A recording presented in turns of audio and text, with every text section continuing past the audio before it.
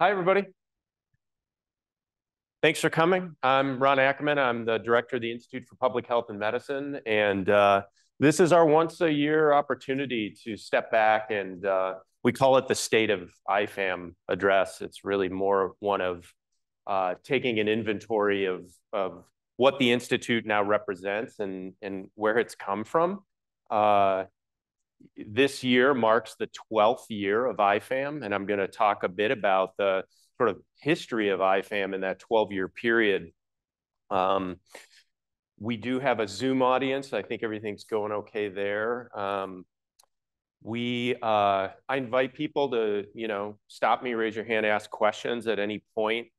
On the Zoom, the way to enter a question is through the Q&A, which is not the chat function. We don't monitor the chat, but if you can use the Q&A icon on the Zoom screen, enter your questions, and we'll come back to those at the end of the presentation. I do realize that we're starting a little bit late because of the other lecture leaving a bit late. If you have to leave toward the end, I understand. I won't take it personally as that you didn't like the presentation, hopefully. So why don't we jump in and get started? I guess I'll say for those who might leave that please do join us if you're not already aware and planning. We do have a IPHAM holiday party. It's tomorrow at 2 o'clock at D4, just off campus. So please stop by. Should be a fun time. All right. So without any further delay, I want to, again, frame this as really a looking back of what really is, we're reaching our 12th year and celebrating IPHAM's growth and impact. It's not as if we've reached a plateau, but I like to think of how we've gotten to where we are today in 2023 and what opportunity that is to think about the future. So thinking of it as always a stopping point or an inflection point in our perspective. If one came here today and was told there's this institute and you went on the website and looked for it, you would find that there's 18 centers in the Institute for Public Health and Medicine. And you might just be overwhelmed with, what exactly is this? Is it just a label for these 18 centers? Is it something that represents more? Is there a strategy behind it? And how did this come to be? And I'd like to talk a bit about that today. I will say, just to start off, that IPHAM is not a label. It's not a title. It's not a place. It's not a representation of 1 or 2 or 5 people or a couple of research programs on campus that we think are important. It is an army. It is all of you. It really constitutes about 500 faculty members across 50 divisions and departments in 6 Northwestern schools, hundreds of staff members that support research and our educational mission, and literally hundreds of community partners and stakeholders. So everything I'm going to talk about today is really a representation of the collective work and impact of all of those individuals. When we started in the early years of the Institute, we had really just a small subset of these. I think it was 8 or 9 centers initially when we established IPHAM in 2012. And over the first few years, we would go through and talk about each center, who was hired, what are the research projects, what's happening in that center, what's it about. With 18 centers, that becomes really difficult. So I'm going to talk at a more thematic level. I can't mention every name. I can't mention every new research project. I'm going to highlight some things that really help to underscore some themes I think are important to reflect upon as we think about the Institute today in 2023. So I'll move on and think really what this historical perspective is to take us back to 2011. 2011 happens to be the year that I came to Northwestern University. How many people were here in 2011? Can I see a show of hands? About maybe 15% of the audience in the room. Obviously, I can't see the hands being raised on the Zoom, but that's not surprising. We have grown dramatically as an institution over the last 12 years, and a lot of people weren't here before there was IPHAM. So there was public and population health research and education going on at our School of Medicine and on our campus in 2011. And I showed up in about August. It was a time where there was an interim dean. I showed up after spending 8 years at Indiana University School of Medicine, where I was leading my own research programs in areas of chronic disease prevention for adults. It's research that benefits from being proximate to large and diverse populations. And I'm really interested in the interface between healthcare delivery and communities. So for me, it made sense to move to a place like Chicago because there's lots of health systems, lots of diverse communities, and lots of opportunities to evaluate chronic disease prevention opportunities. I also was the director of the community engagement program for the CTSA at Indiana University.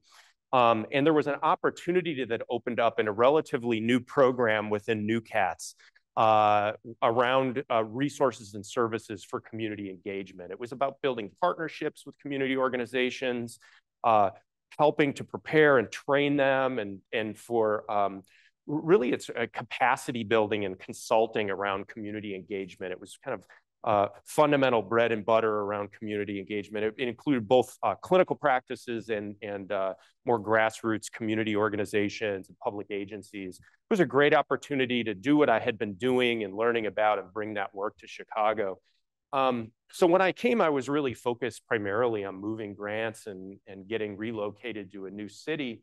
And I did know, and I came here because there were departmental strengths in areas of epidemiology and population health research in Department of Preventive Medicine that dated back several decades. There was pockets of health services and behavioral research in multiple departments like Department of Medicine, Department of Surgery, Department of Pediatrics, and some others. There was an MPH program that had been up and running and it had national accreditation for about 11 years in 2011. And then there was a relatively new strength in psychometrics and measurement science in this department that had been established in 2009 called Medical Social Sciences. There was also a Center for Healthcare Studies that had been collaborating across multiple schools for about 20 years, but had moved onto our campus in about 2003, the Center for Healthcare Studies. And then NewCats, as I said, was sort of up and running in about 2007 and funded in 2008 for the first time. So this is, you know, a handful of things. They're in different parts of our campus. They're not coordinated, not networked. And just to think back, it seems like ancient history now. 2011, you know, was the year when Game of Thrones was in season 1, and we learned about Ned Stark and saw him lose his head, and which was shocking. The #1 movie that year was Harry Potter and the Deathly Hallows Part 2. And Adele's Rollin' in the Deep was the #1 song. So, you know, it is a while ago. And if you think about that, I think most of you think, gosh, that's a long time ago. But it's 12 years ago. And that's kind of the state of arrival. And 2.5 weeks after I came, there was an announcement that we had a new dean. This guy, Eric Nielsen, and he had come as the department chair from Vanderbilt and would lead our school. And we knew he was a nephrologist, and we knew he did, you know, sort of not health services, population health, and public health research. So we weren't sure what was gonna happen next, but we eagerly awaited his arrival.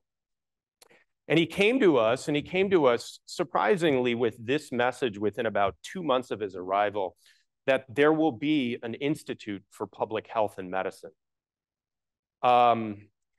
Eric came with the promise of doubling research and trying to integrate the mission of the medical school with the health delivery system and NMHC. He knew that that would require investments in space and people, and growing quickly in the wet lab area and in basic sciences and preclinical research takes time and it takes considerable investment. But we could begin by organizing what he called the dry lab and pull health services, outcomes, population health policy, and those strengths I showed you before into one umbrella. Interestingly, as we formed IPHAM, the words he used on this page were that we would create a new environment out of many accomplished environments. So we're not just creating a name or a label or something clever. We're actually changing the environment on our campus. And it will forever be an important part of our research enterprise. We're changing not just individual people or a department or establishing a program, but we're changing the very way that we operate. And it will have an impact on generations to come. An investment in both research and training and the impact of that work on our campus and on our communities. So we sat down and Eric pulled together people who had been leading some of those areas I showed you before on that page.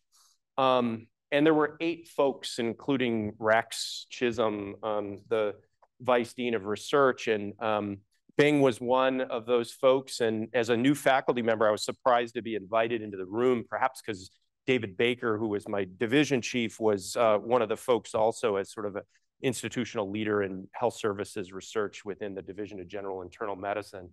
So I got into this room, this gang of 8, and we were tasked with identifying the strengths, pulling it under one umbrella, and forming this thing called an Institute of Public Health and Medicine, which is precisely what we did. It was very transactional. It was very like, pull the people in, try to establish centers or realms or areas where we would do our work, and to begin to think critically about where are the opportunities for growth. And it had to be at an organizational or enterprise level. Not growth in a specific department, not in a specific research area, really lumpier areas like, like health services and outcomes, like policy, like, population health sciences or epidemiology. And that's the sort of direction that we took in the early years, is to form the Institute, build some infrastructure, research administration, pull the educational strengths, several master's programs that were in different departments under one umbrella, so that we could administer them in a way that seemed more efficient, organized, and purposeful, taking us into the future. We did this over the first couple of years, and we didn't always agree. I recall a specific moment where we were talking about different directions, and I said, well, that sounds kind of like, I'm not sure if that's the best way to invest, our immediate our resources right now. I don't know. And it was a conversation I had, and I don't think he will, be upset with me to say it was with my division chief, Dave Baker. And, we had this conversation, and I said something about, well, I'm not sure if that's going to be achievable. And I will tell you, like, the word aspiration, right, is something that's like, purposeful, driving towards the future. When used in academics, especially by organizational leaders, be careful when you hear it. What it means is something that's a little too idealistic, a little too dreamy, a little too out of reach. So instead of saying, that's aspirational, it was more, let me tell you, Ron, what's aspirational.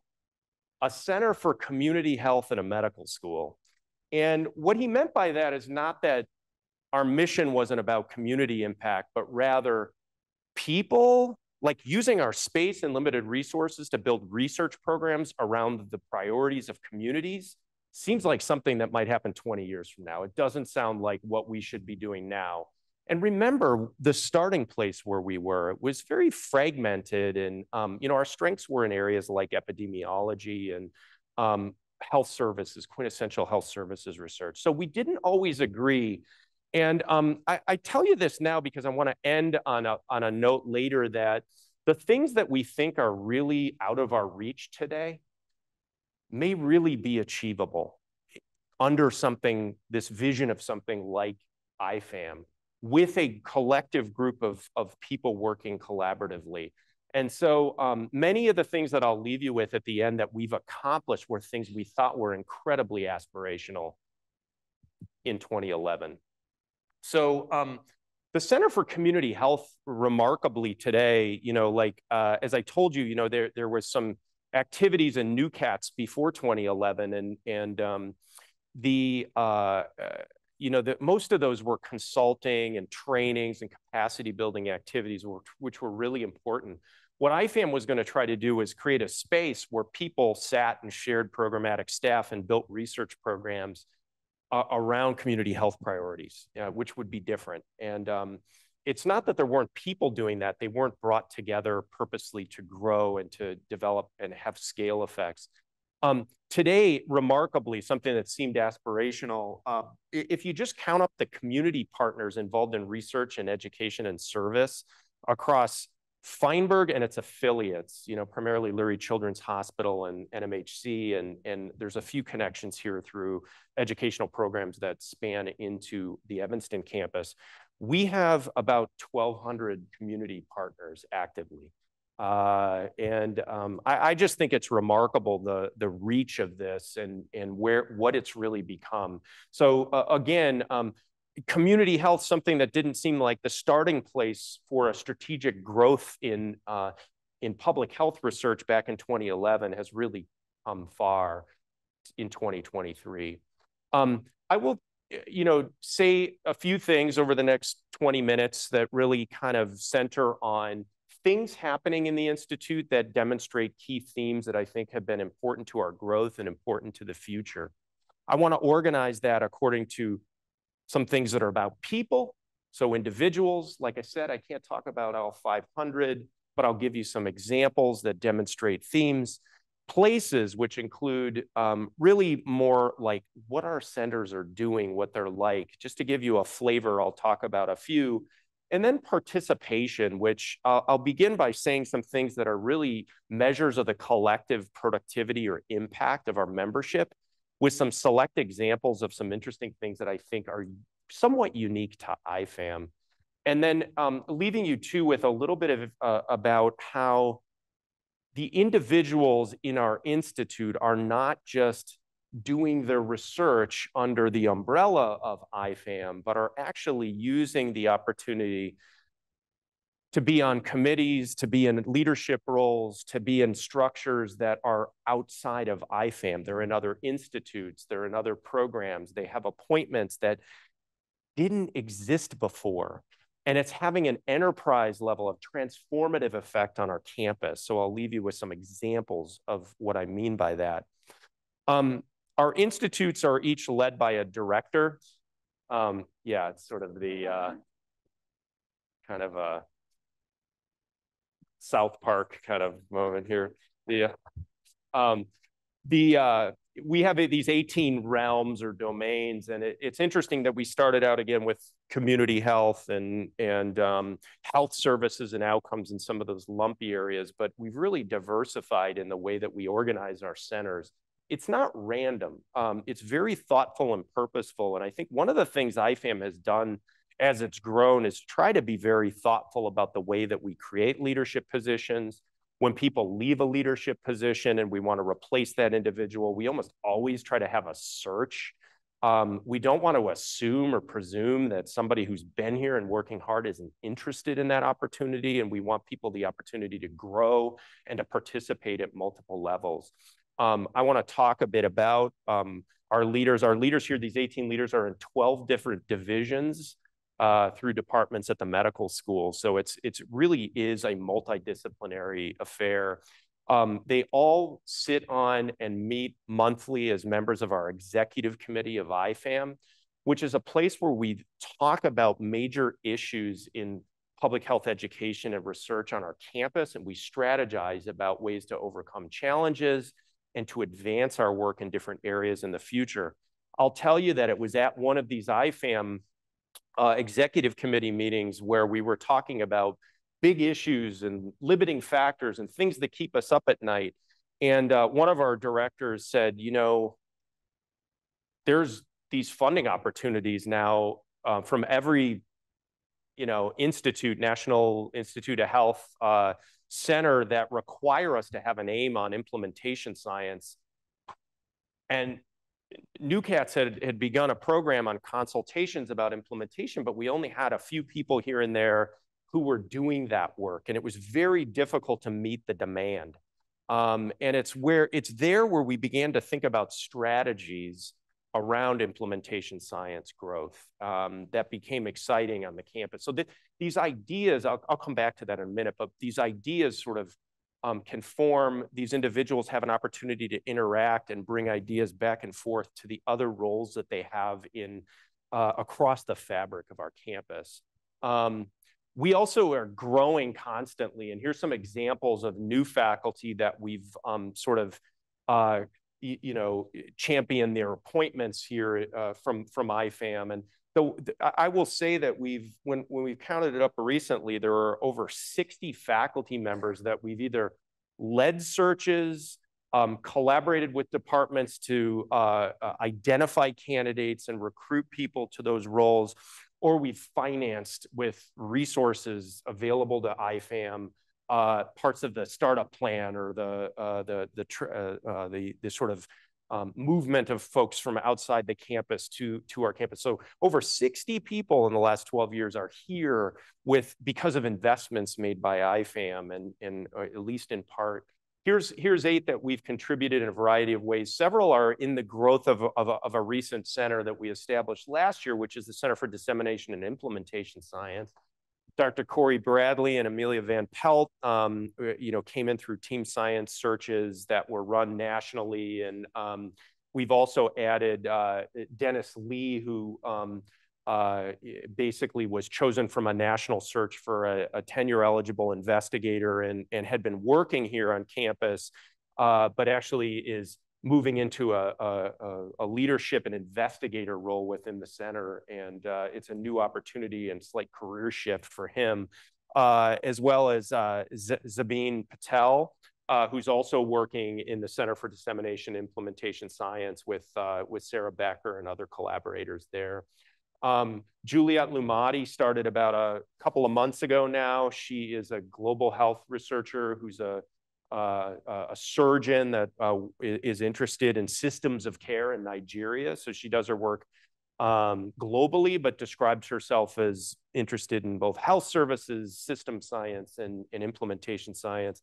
Leslie Scalaris is a neurologist who is playing important roles in CCH, overseeing some of the consult program there that runs through funding that's fueled by NewCats, and also has an affinity and connects very closely with our Center for Health Services and Outcomes Research. She came to us from Michigan. And then recently, CCH added 2 additional faculty, Dr. Ida Saluski and Alex Tabachnik. So these are, good examples of growing expertise in multiple departments that come into IPHAM and continue to sort of contribute to this fabric. There's also transitions, right? And IPHAM doesn't exist without the partnership with departments. And some of those critical departments are Medical Social Sciences, Department of Medicine, Department of Pediatrics, and Department of Preventive Medicine. We probably hired more people in those 4 departments than any of the other departments over the last 12 years. And we've had leadership turnover in the 4 of them, really in the last year. Dave Sella stepped down about, a year and a half ago now. And through a highly competitive national search, we identified Renad Batis. Many of us were on that search committee. We're very proud to have her here. She does work that fits within our institute and does work as a social scientist broadly, but as an implementation scientist. So she contributes to our Center for Dissemination and Implementation Science. Has been a marvelous partner in recruiting already several additional faculty into her department. Dr. Doug Vaughn, Department of Medicine, was one of the chairs here when I arrived. He was my chair. He recently stepped out of his role as department chair, I think for probably 15, 16 years, and was replaced by Dr. Sue Quaggan, a nephrologist here, who has been a collaborator and supporter of multiple investigators from her division who connect through IPHAM, partly through our Center for Translational Metabolism and Health. So we're excited to work with both Renat and Sue around future growth and strategies for dry lab growth through their departments and their departmental faculty. Don Lloyd-Jones recently stepped down as the 3rd department chair in the long history of Department of Preventive Medicine. And there's a national search underway for his replacement currently. And Dr. Matthew Davis, who was the department chair of pediatrics, has moved on as well. Both very important partners as well in IPHAM's growth and committed to our mission. There are 2 active searches for both of those. I think a number of faculty within IPHAM are on those search committees trying to contribute. We've also seen the departures of the City Public Health Commissioner, Allison Arwady, and Zike Ngozi from the State Health Department, and had replacements of both of them, and are excited to work with both of them. We've met with Samir Vora with the State Department, and we'll continue to sort of develop a relationship with our new City Health Commissioner, who we welcome from New York, and she's just arrived and started, I think, last week. So change is always imminent, and we just continue to roll along. It's what you have to do when you're focused on an enterprise level, but partnerships are really critical to the success of IPHAM, and it wouldn't exist without a relationship with these department chairs. I'll spend a little bit of time highlighting what it means to be an IPHAM center. And, I think in general, the vision of IPHAM is to take strengths that exist within departments and create new opportunities that span them, departments and schools. And so, our programs tend to be multidisciplinary. Our spaces or our places tend to be places where you're sitting next to not just people from your own department, but multiple other departments. And you might share resources like data or pilot grants or funding of other sources. You might share staff who do work in project management to data analysis, et cetera. You might share partnerships, like in a place like community health. And so there's an affinity in sitting together. In other cases, it's really a virtual community, but it's nearly always entirely multidisciplinary, which adds value to the existing department and kind of structure of a traditional medical school. I talked before about CEDIS, and I talked about how it grew out of 2 things. I think there's clearly a demand that was recognized far and wide for implementation science expertise. And part of that was the public health community and sort of thinking through this whole idea of research translation.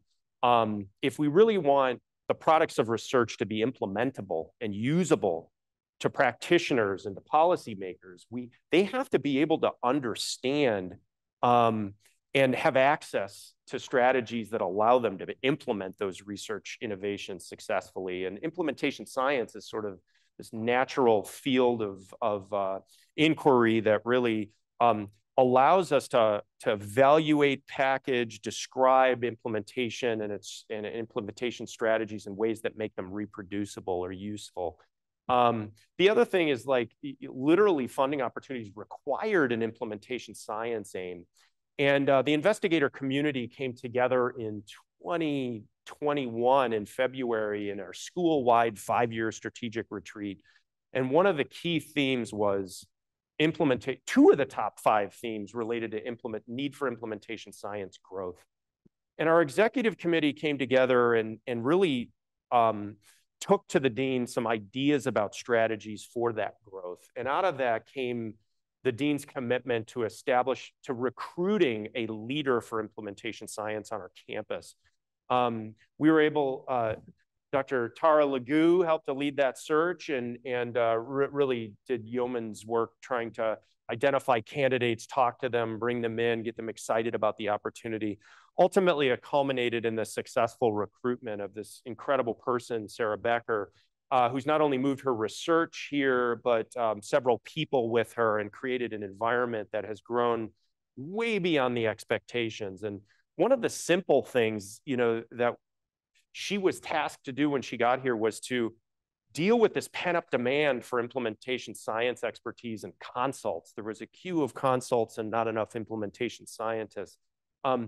They organized the structure for requesting a consult and the way that they're vetted and addressed within the Institute, working collaboratively with NewCats, and we're able to actually respond to, tally, count, and show the impact of their consults, which have grown 275% in a year.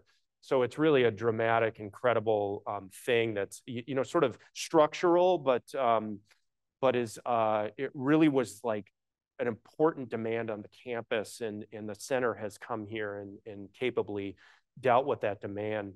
The other thing they did was to recognize that implementation science strengths already existed on our campus.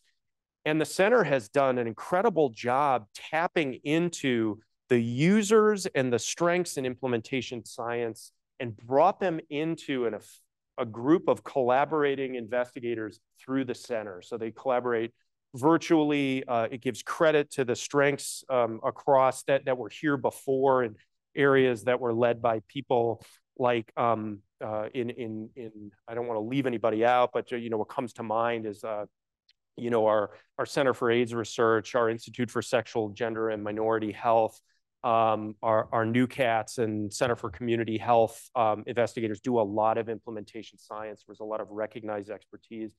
Health Services and Outcomes does implementation science using similar methods.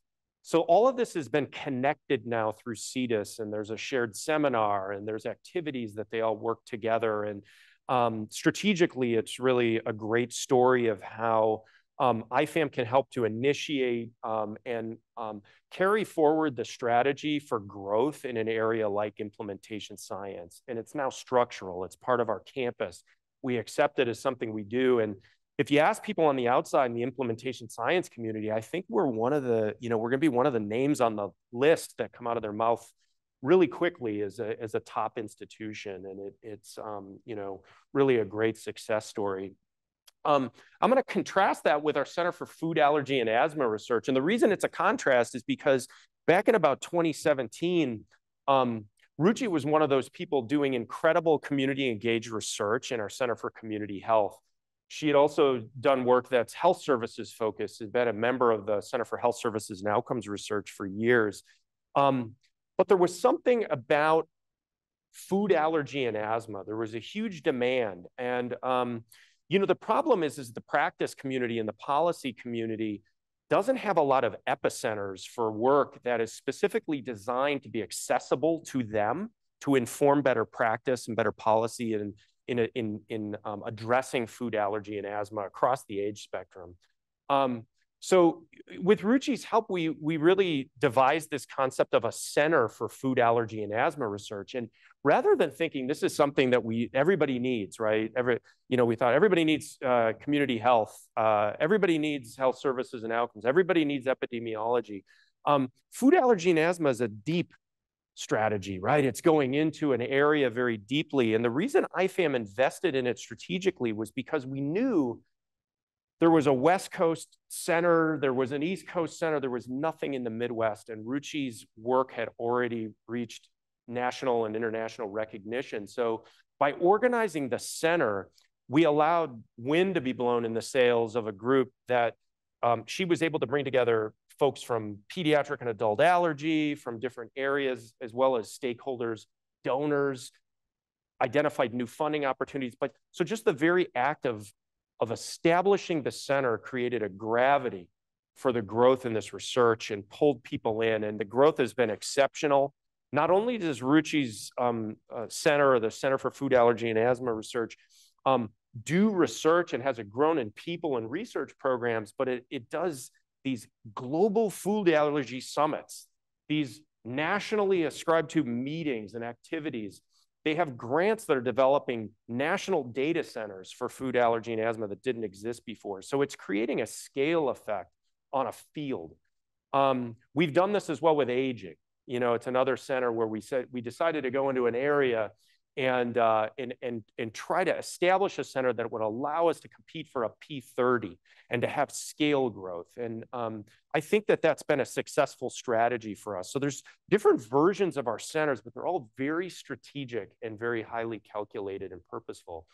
I want to pivot from research to education. We have a Center for Education in the Health Sciences that you know, has integrated a number of educational programs, both in the classroom and also career development and training resources for postdocs and junior faculty.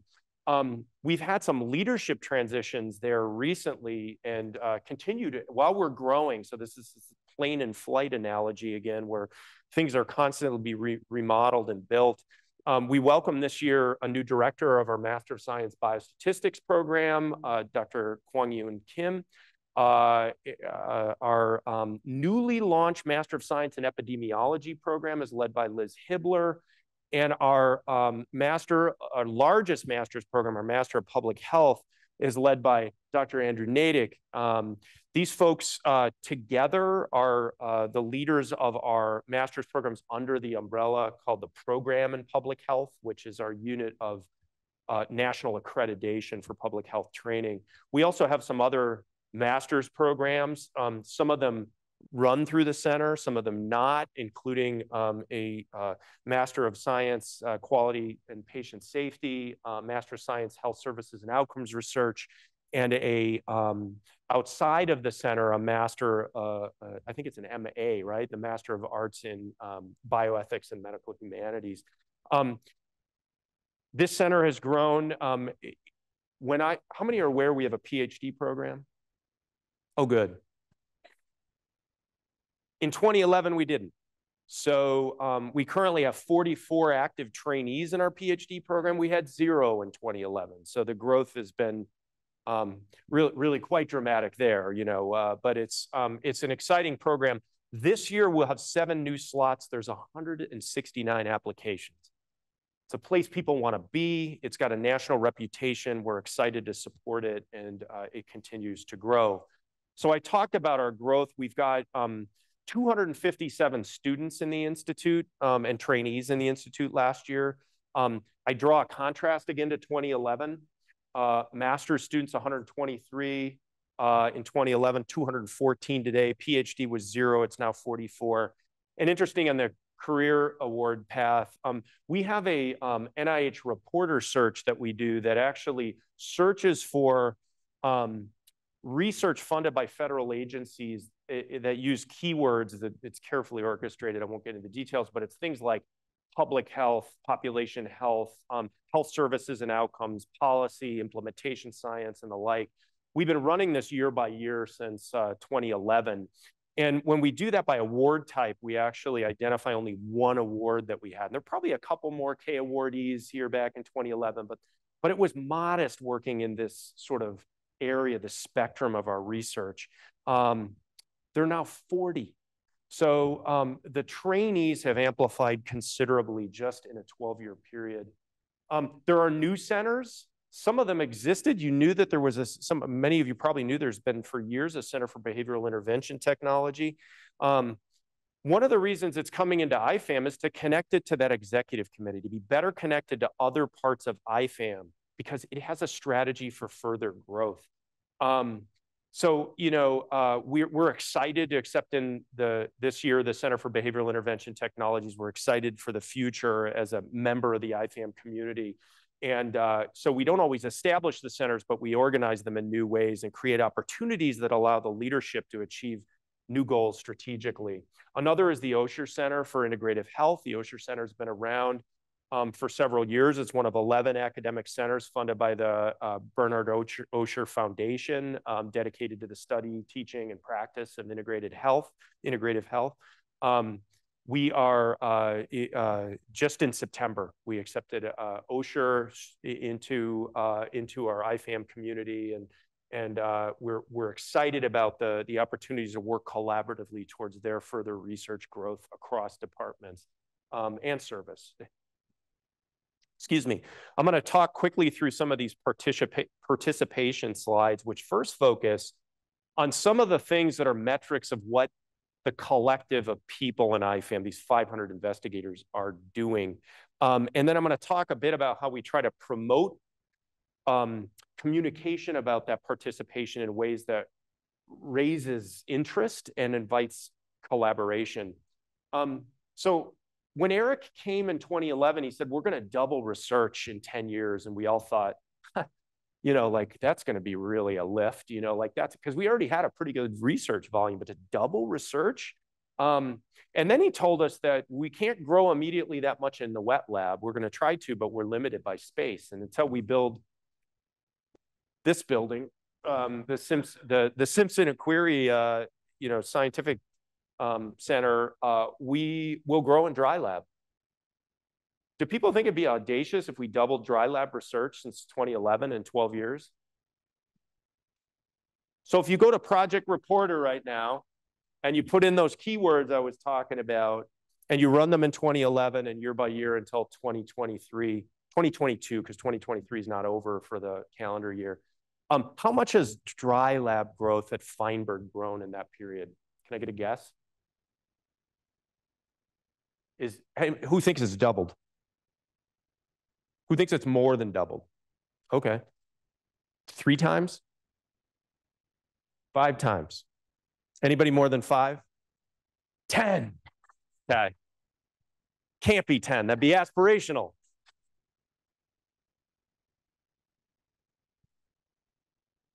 We had 14 million in awards on Project Reporter in 2011, and there are 200 million today that fit those criteria. It's a serial cross-section of the growth in our work, our people, the commitment to working in the area of population and public health science and training. 14-fold increase over a 12-year period. Over that same period, if you flip and say, well, we're not interested in just Northwestern, we're interested in everybody else. Well, there has been a demand, right? There's been an increase in funding for this across the country, but it's increased 3-fold for every other institution other than Northwestern in the country. So it really is comparatively over the period of, and I won't say IPHAM's attributable to all this, but in the period IPHAM's been here, and this change in the fabric of our institution to focus purposefully on growth in these areas, population and public health science has grown 14-fold. We make impacts in a variety of ways. Here are some nice altmetric, we traditionally in academia, right, we measure how many grants, do you have salary coverage, how many citations did you have last year? And that's about volume. It's about the volume of like our research and how much our research is talked about and referenced and shared. We also can measure it in terms of stories or policy documents or other sort of different types of metrics that are also metrics of the volume of interest. And I'll come back to that in a minute. Several really high impact papers in the last few years. I want to call out Dr. Tara Legoo, who's really, there's an interesting program, a really exciting program of research around disability advocacy and making sure that health systems really, if you think about a health disparity community that is highly vulnerable to bad health outcomes, people with disabilities are at the top of the list. They really are. And to imagine that a health system is least prepared to care for people when they're disabled, like in a wheelchair or have require accommodations, is really hard to wrap our minds around. And Tara's, work has begun to shine light. She does this collaboratively with lots of folks in her center, and she's telling me make sure to mention everybody. But I'm just saying, like as a group, there has been a tremendous light shined on the disability population and opportunity for scale growth. So these are the types of things that multidisciplinary centers make happen. We have a media presence that promotes lots of things here. So lots of clips of information from our studies that have gone out on national media and social media and really reached millions and millions of individuals collectively. And there's an engine for doing that spans everything from, Northwestern Communications, Feinberg Communications, down to Andrew Nellis, who's our communications lead within the Institute. And we do other things through communications purposely. Under this umbrella, we include a bulletin that goes out weekly to several thousand people. And if you tally up how many the emails were that counts up to in the last year, it's over 200,000. It's a lot of reach. It's a lot about activities, about all of you and the things happening across the Institute. I think it's designed really well. It has a lot of impact on really communicating the work and impact of all of us. Our seminar series, which is held in this room usually on Thursdays, has hosted in the last year 26 leaders in their field and drawn over 4,000 participants through Zoom or in person. Our population health forum occurs once a year. This year, it'll happen out in April. We're planning it now. Last year, our keynote was Dr. John Rich, who's an expert in trauma-informed care that hospitals and emergency departments can be involved in, and he leads Russia's institute, the BMO Institute for Health Equity. So we'll hope for another exciting program this year, but we bring people together. We use communication tools to spread and amplify impact. Here's a couple other examples, and I use these because they're not about what did my research project accomplish, or what am I doing, or what award did I get, or who did we hire, but it has a scale effect on what we all do. So the Buehler Center has 2 grants funding a drug data research center. The drug data research centers are funded by the Bureau of Justice Assistance. And what they're doing is trying to organize data across multiple sources and systems and states to shine light on opioid trafficking and outcomes. And they've created they're creating analysis tools for practitioners to use to actually make sense of the data and to respond to it to combat the overdose crisis. That's not a research outcome. It's not an aim on an NIH grant. That is something that benefits the practice community and has a scale effect in creating opportunities for other scientists and innovators.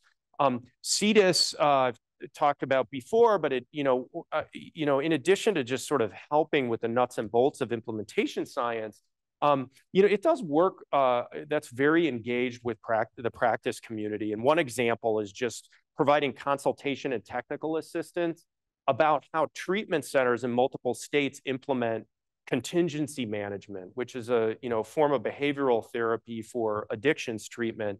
And it's important to understand that when you treat opioids, there's FDA-approved medications that can complement behavioral interventions. But for stimulants, for example, there are no medication, I don't think, any medication treatments. So behavioral interventions that work are the only useful tool. And if treatment centers don't know how to implement them, that's a huge challenge, and it creates it reduces the impact that our research can have in terms of evidence-based treatment. So they're specifically working with multiple states, both in the Northeast and out in California, to try to speed the implementation and specifically support the practice community.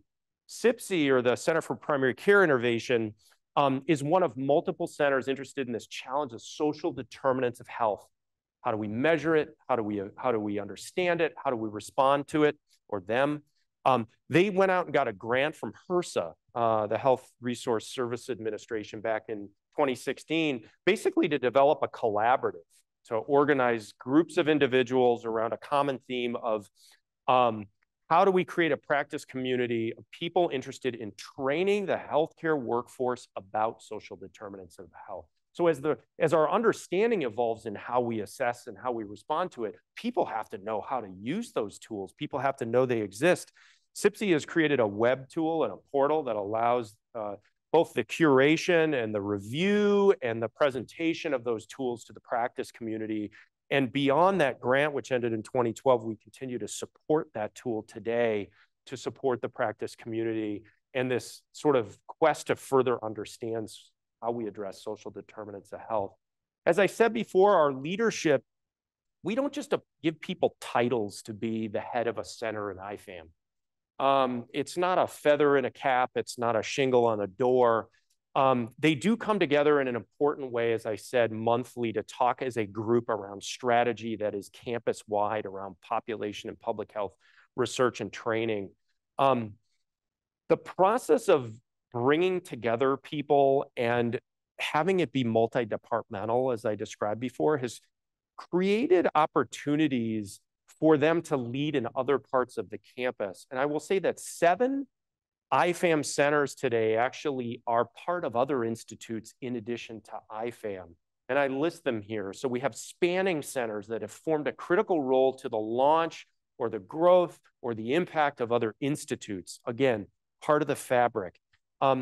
In 2011, we couldn't imagine having a senior associate dean for public health at a medical school. There's only 2 senior associate deans on the medical school's executive committee. It's the senior associate dean for public health, which I'm the second that's fulfilled that, or that sat in that role. The first was Dr. Bing Chang, and it's a role that the IPHAM director supports. But it is part of the strategy team for the dean's office that meets weekly. The only other senior associate dean is the head of the CTSA NUCATS, currently Dr. Rich DeQuilla, who's the senior associate dean for clinical translational science. The rest of the committee are all vice deans or the dean. So that's an incredible place of power. It's a way to communicate. It's a way to share and gather information and bring it back to IPHAM to further our own strategies and growth.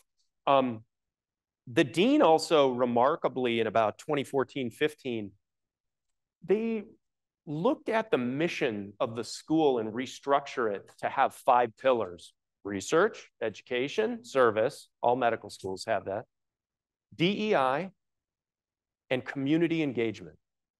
We have community engagement, the aspirational thing, is a mission pillar for a 160-year-old medical school.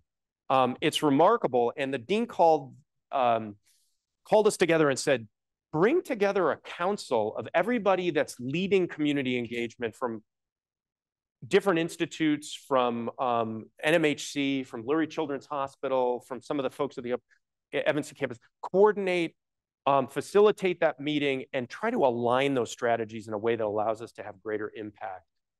That sort of leadership, multiple center directors are part of that. Dr. Sarah Becker is one of the multi-PIs of the NUCATS. I guess it's 4.0, the submission that'll be reviewed, I think, in March.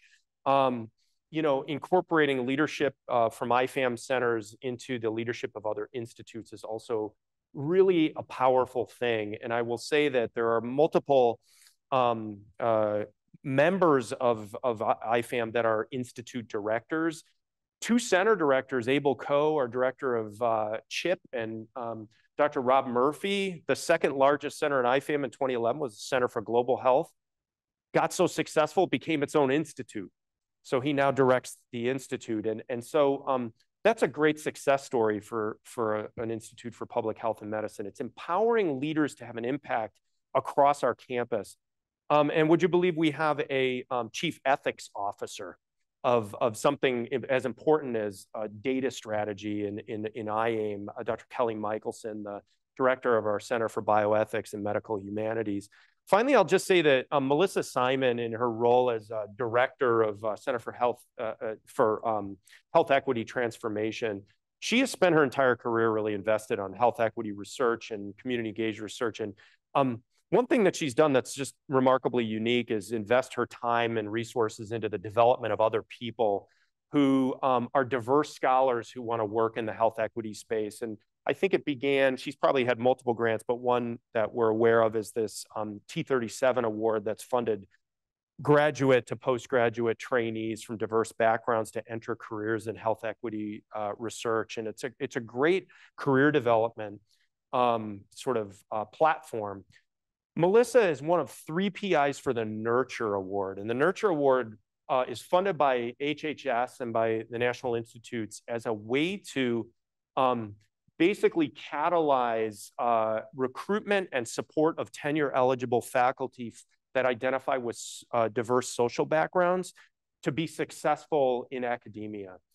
We were the first institution in the Midwest to receive a first award. Last year, we had over 100 applications. It was really amazing to think that over 100 aspiring diverse faculty scholars or people aspiring to careers in academic medicine from diverse backgrounds wanted to be at Northwestern. This year, there's 436 applicants.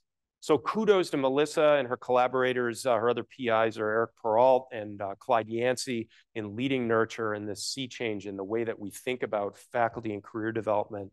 I'll leave you briefly in the interest of time with a few things. I think we have an institute that's devoted to impacting policy and practice, and sometimes policies are decided by one person at the right time in the right room.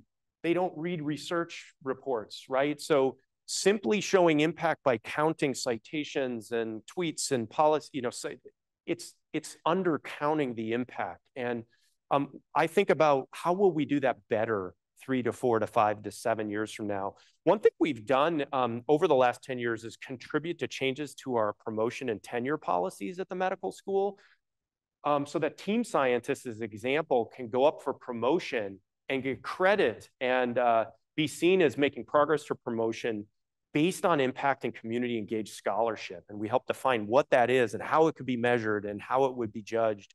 So we need to do the same for other areas.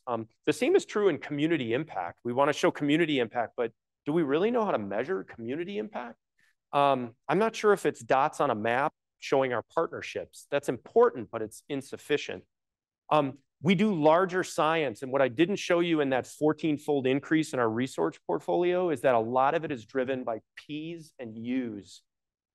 But innovation is investigator initiated, and it's often multi-PIR awards. And the budget for an R01 from NIH has not changed since, I think, 1993. So if we want bigger grants and hybrid trials and multi-site, multi-investigator research, we have to write them months in advance to request special approval to have a big budget, or we've got to wait until some rare P or U opportunity comes along. I'm not sure. We need to think proactively about how we sort of change the architecture for research to fulfill the need for these larger grants. Social determinants of health, I talked about that. There's more that we don't know than we do. We're a medical school with 600-ish or more medical students at any point in time. 40 are getting a dual degree in MD, MPH.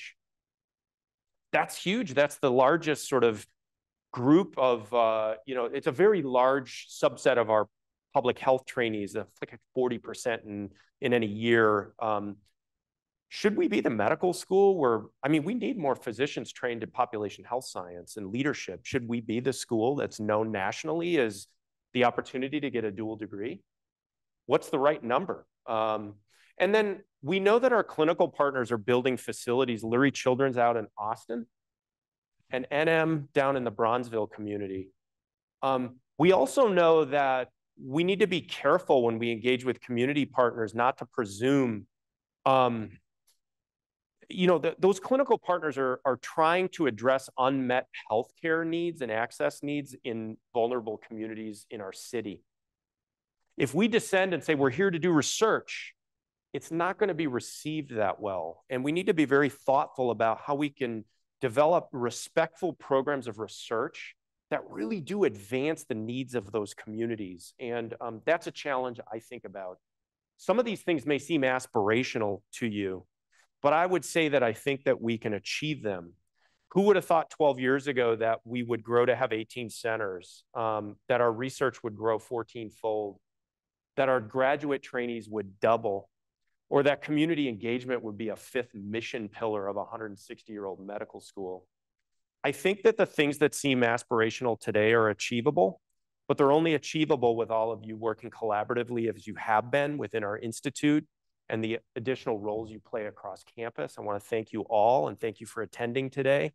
It's a celebration of IPHAM, and I hope for those who can, you'll show up tomorrow at our 2 o'clock at the D4 for our celebration of another year of success in IPHAM. Thank you.